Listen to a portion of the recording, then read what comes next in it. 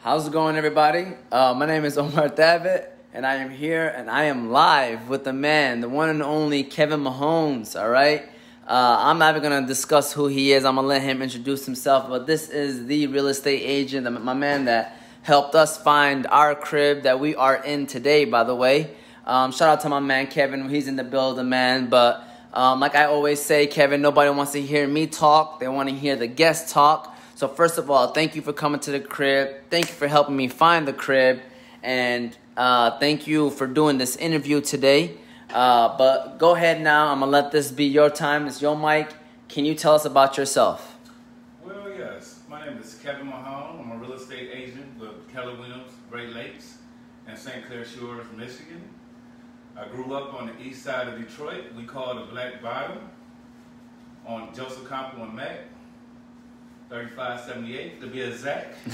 Oh, he got the rhymes too. Yeah. You got the I went to Frederick Douglass High School, played basketball, track and field, cross country, was valedictorian of my class, graduated in '96, went to Alabama State University, did a couple years there, then I transferred to Wayne State, then finished my degree, feel like a few classes short of graduating with my degree in biology. I started working for the Renaissance Center as a control center operator in 2005. Did that probably about 15 years. And then, situation changed, forced my hand, and I started doing real estate. That's what's up, man. And I'm glad you are doing real estate because, like I mentioned before, you were the one that helped us find the crib. So I appreciate that, man.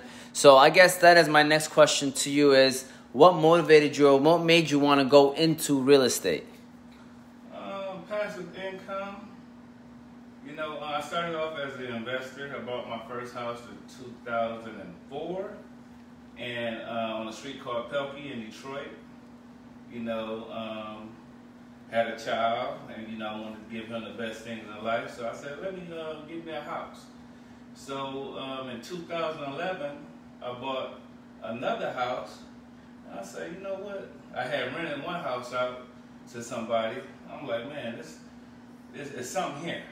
So I kept on doing it. You do it, it's something good, you repeat it. Keep on repeating. So that's what I did, and I got a few properties and, passive income. I didn't have to work a 9 to 5 because of the passive income. I'm getting money while I'm sleeping. That's what's up, man. And I'm happy that we're doing this interview. I kind of was discussing this with you earlier because anybody that can, skim through this page, they see that we have a real estate agent in the building, and hopefully if they're ever considering going into real estate, you could give them some tips as well, you know what I'm saying, and give them some ideas of how it goes. One of the things he already mentioned is passive income. One thing that you do that I don't know about other real estate agents do, but you do so well, is you actually put forth the effort of getting to know the people you work with. Why do you feel it's important to getting to know your clients? I mean, we just over here, we just had a barbecue, we chilling. I look at you like one of my boys now, Kevin, and at the end of the day, why do you feel it's important to get to know your clients personally? Well, it's just like a family, sometimes you can relate more to somebody that you don't know and that's not blood, and they love you more than your own family. So, why not?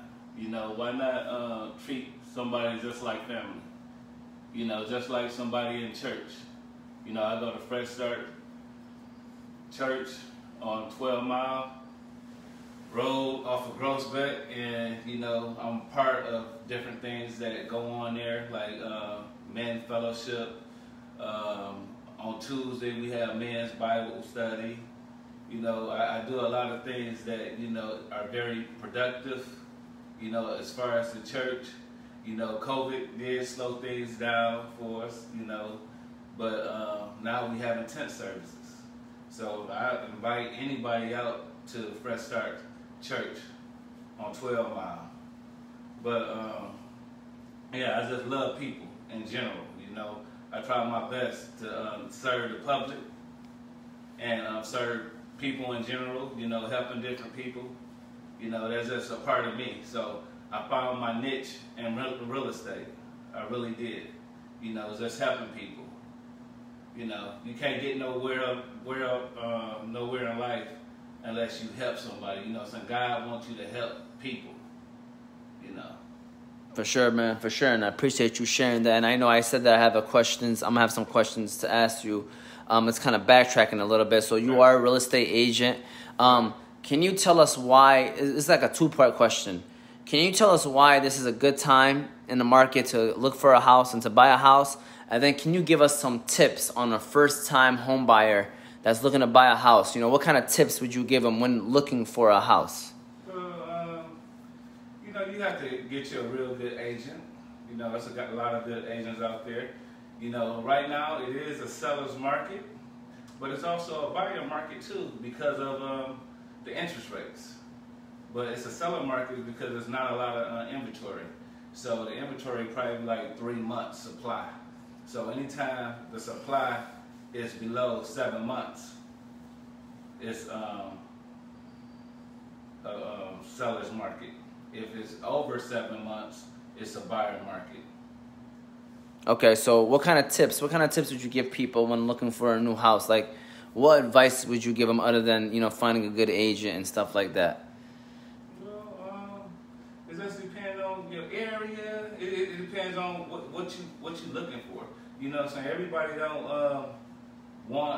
some people want a fixer-upper. You know, it just depends. You know, some people want a house that's already together. Like, I got to help y'all get.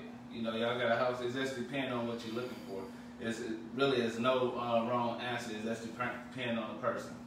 Okay. You know, but I guess a few tips is check the roof, foundation. You know, it's the major components. The furnace, hot water tank. You know, those are stuff that is very expensive. And you want to make sure that those are intact and making sure. Right. If not, hopefully you'll get a great deal on a home. You know. Thank you. Yeah. Thank you for sharing that, man. I appreciate that. So I know you were kind of talking about this. I kind of jumped away, but now I want to come back to it. And you were mentioning So you were talking about how you are a man of faith. So why do you feel faith is an important aspect in your life? Because, you know, you need, I needed guidance. And the only way you get it is from the good book. And, you know, it's easy to go off the wrong path. So, you know, you got to let God make your path. You know, you got to read the Bible, and you need to be into the Bible. You know, just not reading, but doing as it says. For sure. Not just, like you said, you actually living it. Just living it. Right? Living it, that's for sure, you know, man. Be an example for my kids. You know, I'm married. You know, got 5 kids. You know, got a wife. You know, the man, you know, keeps the family together. Yep. Yeah. Most definitely. And since you said that, I'm going to throw another question out there because it just came in my head. You got your son, Kevin Jr., sitting in the building with us too, by the way. Shout out to Kevin. I would move the camera and show you, but the camera might pop off and I don't want to have to do that, Kevin. But, so what would you want Kevin Jr. to say about Kevin Sr. if someone asked him, Kevin, what do you got to say about your father, man? And no, we don't want to ask him. I want you to hopefully say what you have to say. What would you want them to say about you? Well, that I'm a provider and that I wasn't the best father, you know, because it's not a book in being a parent. I made poor decisions sometimes, and I know that. But, you know, he know I love him, do whatever I can for him. You know, try to put him in the best situations. You know, my son's been living with me for a long time. You know, I take pride in that, taking care of my child. And always tried to take him to church, you know, even when he didn't want to go. And, you know, God said, if you take a child to church, you know, even if he go the other way, he'll come back. You know, so try to be a role model. Most definitely. A hard worker, you know. Thank you. That life is not easy. You know, nobody's not gonna give you anything out here. Facts, man. Thank you for sharing that, and that's the truth, man. Not just talking to your son. That's talking to everybody.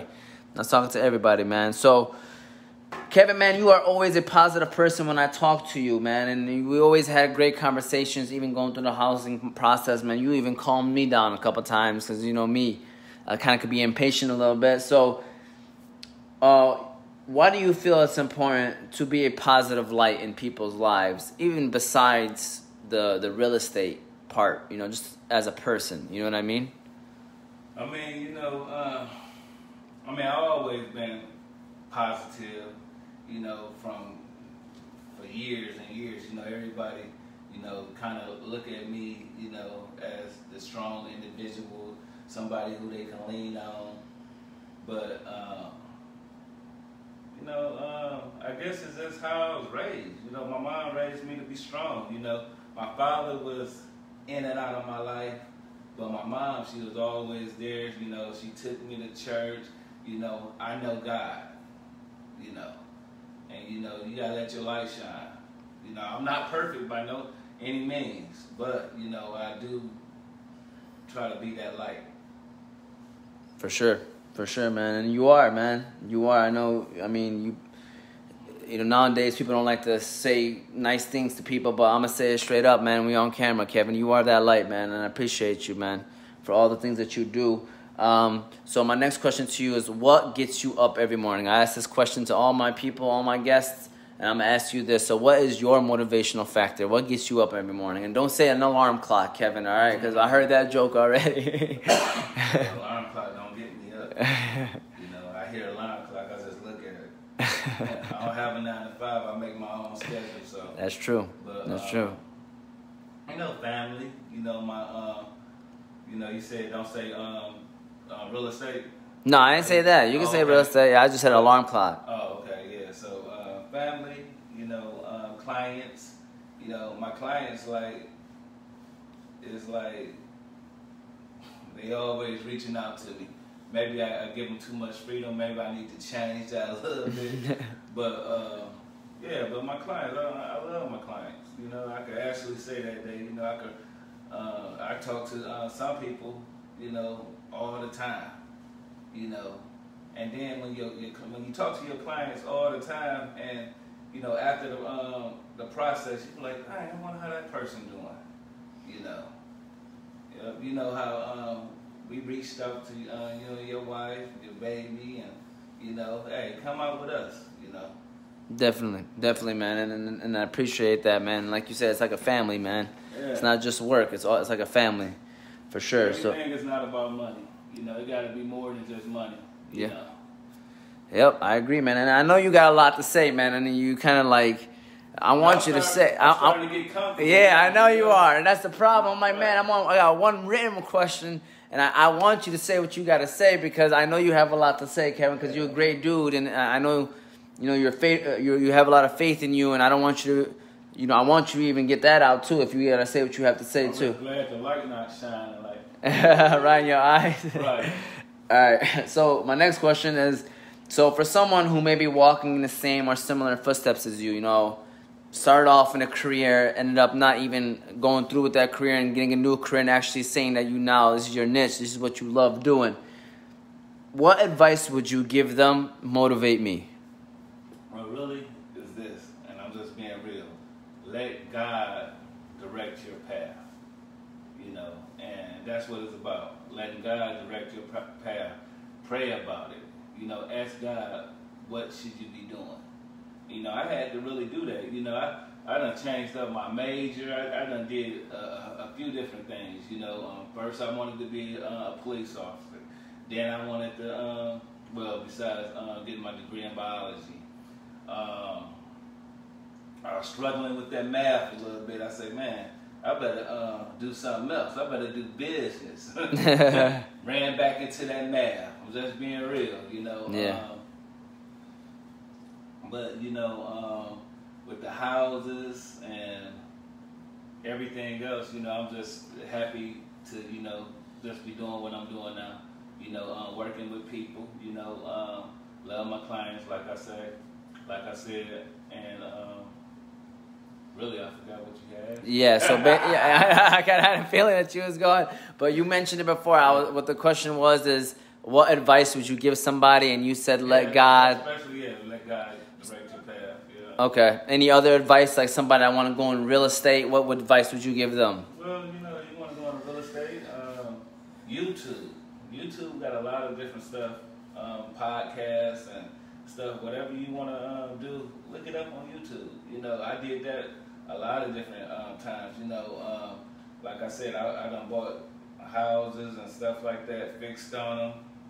Doing little projects and listen to different podcasts to, educate myself or, how to be a better realtor, flipper, or whatever.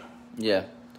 So this is like I don't want to know. I mean, if it's personal, then you don't have to answer it. But my question to you is, do real estate agents get paid like salary and then on top of the commission, or is it just commission? Like, how does that work with real estate agents? Commission. Oh, it's just commission? Yeah. Okay, Okay. I'll pay like 3%. Okay. You get both sides of the deal, then like 6%. But I guess it depends. Well, you know what? Well, you did say real estate agents, because it may be some staff that get paid salary. Okay. But real estate agent usually is commission based. Okay. I believe 1099. That's what's up. That's what's up, man. All right. Well, that was the last written question, but the question I usually ask the guests is there anything else that you want to say out there? Anything you want to share? Anything you want to mention? I mean, I know there's a lot of crazy things going on in the world, so, this is your chance to say what you have to say, give advice out there for people with whatever that's going on in the world, man. Anything, man. Life is short. Love on your family. That's basically the only thing I have to say. We're not promised tomorrow. Get to know God and just find something you love to do. And feed your family. There we go. Kevin Mahone. I told you it'd go by quick, man. It'd go by quick. This is another interview on MotivateMe313. Omar Thabit, Kevin Mahones. Man, I appreciate you coming to the crib and doing this interview. Mahones. It's Mahone, man. Hey, Mahones. You gotta hit it like that. It's more catchy, man. You gotta do a commercial, man. I'll do the commercial for you. Yep, all day. Thank you guys for tuning in. Have a great day.